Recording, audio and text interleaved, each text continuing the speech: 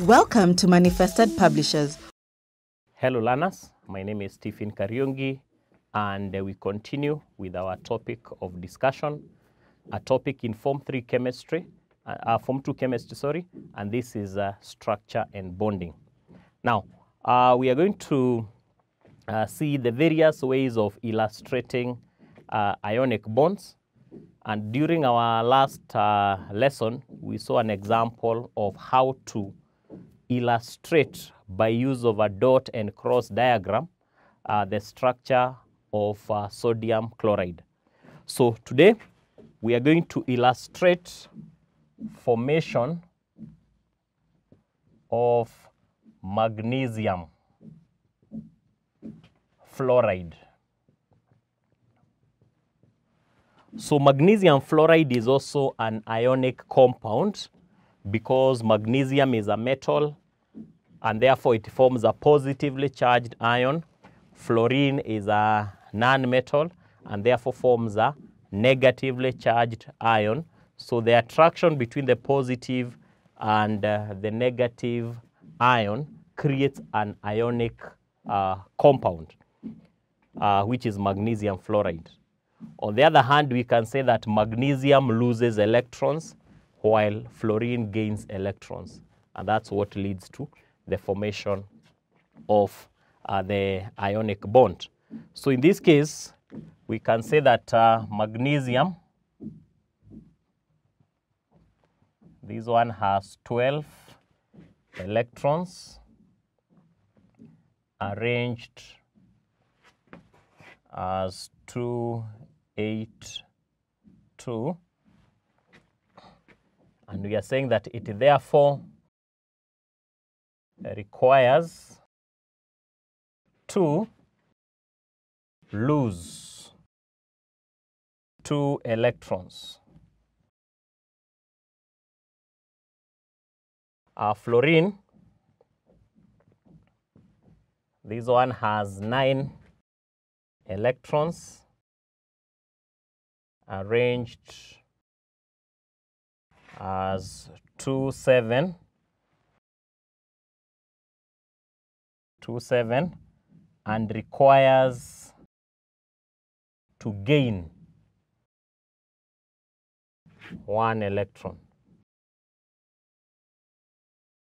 So that's the bottom line, that magnesium with the 12 electrons, that is the arrangement, 2, 8, 2. For fluorine, 9 electrons, the arrangement is 2, 7. So for magnesium is going to lose 2 electrons, while fluorine is going to gain only 1. It has only the capacity to gain 1 electron. So what will happen here is that the 2 electrons that are lost by magnesium can only be gained by 2 fluorine atoms, because each fluorine can only take 1. So basically what we are saying that we need 2 fluorine atoms to combine with 1 magnesium atom, so that when magnesium loses the 2 electrons, each of the fluorine atoms can gain an electron from there. So on this, we'll draw the diagrams for that. Magnesium 12P, 12N.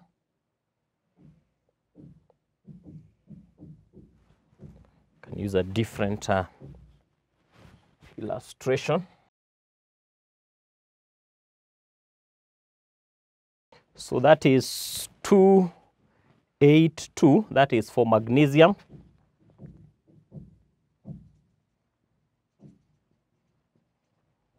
Atom Mg 282. So it's important that all these details, we include them. The electron configuration at the bottom. Then we are saying plus fluorine. Fluorine is 9 electrons, so it has 9 protons and 10 neutrons. So the number of neutrons have no effect here. They just add to the mass of the atom. So 2, 7, this is a fluorine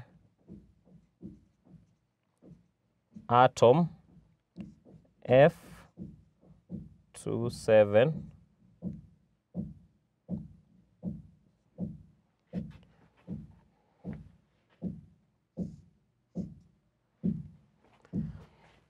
So we are saying that because magnesium is losing 1, 2, and fluorine can only take 1 here, so we shall need 2 fluorine atoms. So here we'll say 2 to show that these are 2 fluorine atoms, so that when you draw it, now we have magnesium 12P12N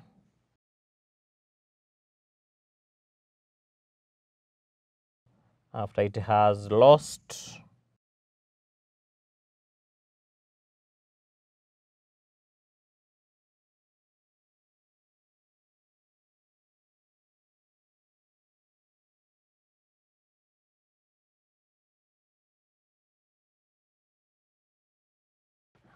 the 2 electrons.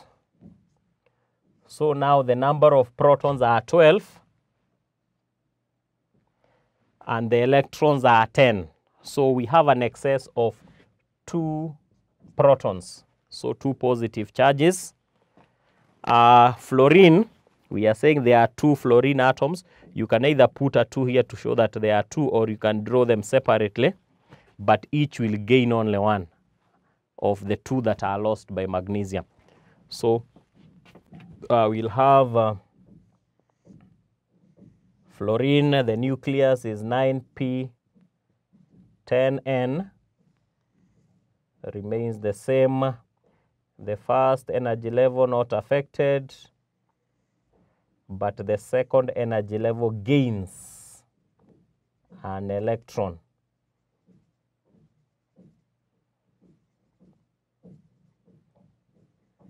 So initially it was like that, 2, 7, but now it has gained an electron here from magnesium.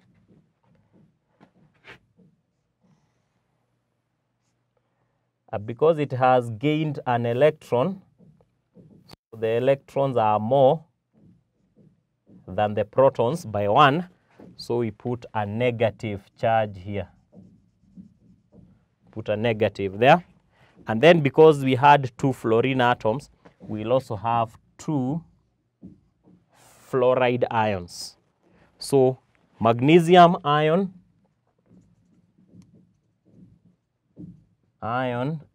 Mg 2+, and this is 2, 8 as the arrangement because it has lost 2 electrons. 2 positive because 2 electrons have been lost. This is a fluoride ion F negative, and these are 2, 8, and there are 2 of them. 2 fluoride ions.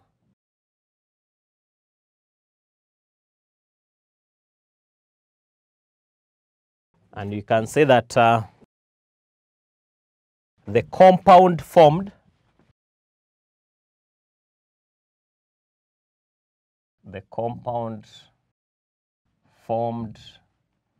is magnesium fluoride, which is MgF2, because we have 2 fluoride ions combining with 1 magnesium ion. So the formula is MgF2. We used 2 fluorine atoms because magnesium is losing 2, but fluorine can only gain 1. So we can also have another one of formation of magnesium oxide. And this one we can directly go to the diagram. So magnesium and oxygen. 12P12 12N.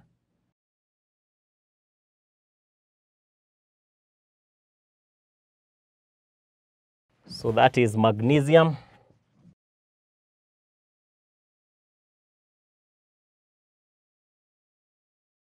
(282) plus oxygen.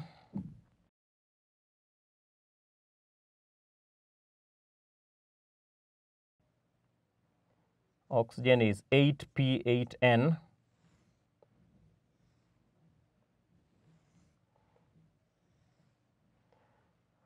We use the dots here. So the arrangement is 2, 6 because the total number of electrons. So oxygen is 2, 6. So we say that oxygen atom arrangement is O, 2, 6. So in this case, we are saying that magnesium is losing 2 electrons and oxygen is gaining 2 electrons to attain a stable arrangement. So the 2 electrons lost by magnesium will be gained by oxygen. So the diagram after that result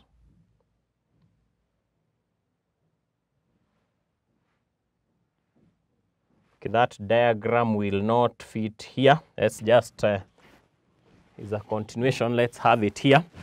The product. So we'll have 12P, 12N for magnesium.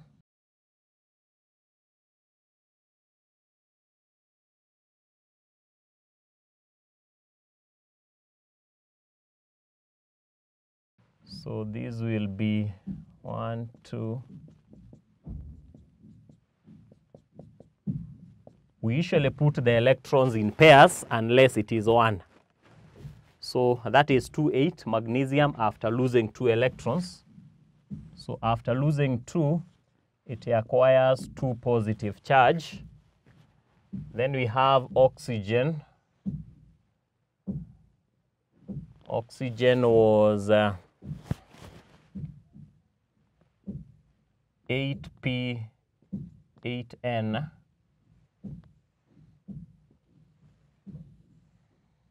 The arrangement was 2, 6.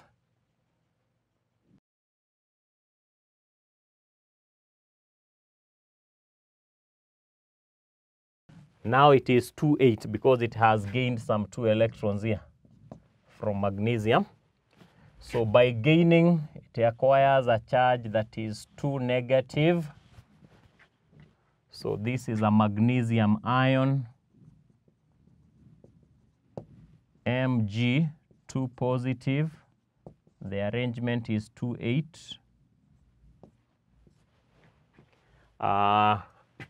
Oxygen forms an oxide ion. So O2 minus, like that. And the whole of this compound is what now we are referring to as magnesium oxide, because it has a magnesium ion and an oxide ion. So there's something that is important to note here, that for nonmetals, when they form their respective ions, their name changes a bit, and we add an IDE at the end. So for oxygen, we have oxide. For chlorine, we have chloride. For fluorine, we have fluoride. So, but for the metals, the name just remains. Magnesium remains, calcium remains, sodium remains. But for the ions of nonmetals,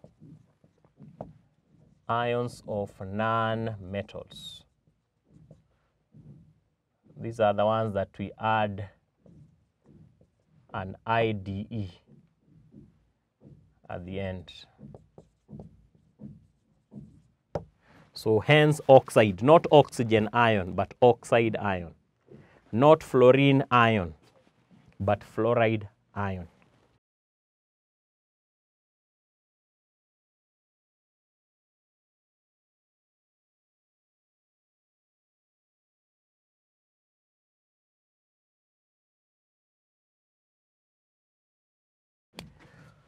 So the assignment, the first question, using a dot and cross